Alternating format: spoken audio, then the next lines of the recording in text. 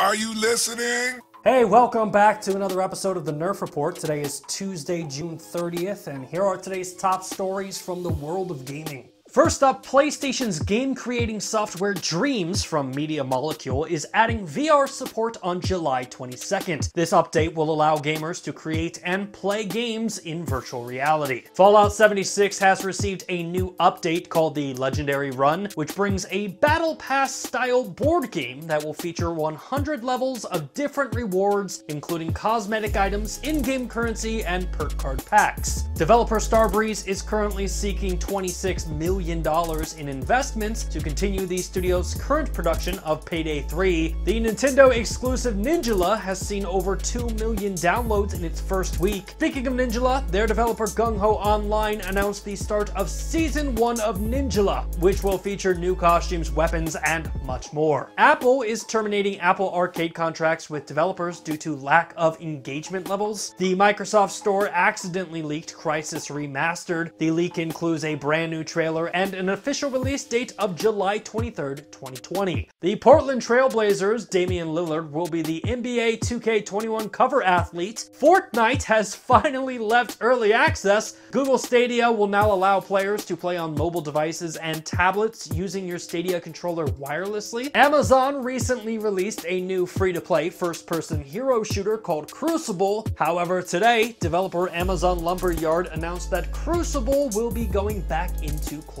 beta. Toys for Bob has confirmed that Crash Bandicoot 4 It's About Time will not feature in-game purchases or microtransactions. Niantic has announced their next mobile game, Catan World Explorers, which will take the Pokemon Go and Harry Potter style gameplay and places it into the world of Settlers of Catan. And finally, Nintendo confirmed today that they have zero plans for any Nintendo Directs or indie showcases for the foreseeable future. Well, that wraps up today's top headlines from the world of gaming. If you want more gaming news in your life, make sure to support our channel by subscribing to the Nerf Report right here on YouTube. Thanks again for checking out our channel. If you like what you saw and you want to see more content just like it, definitely subscribe and check out all of our other videos.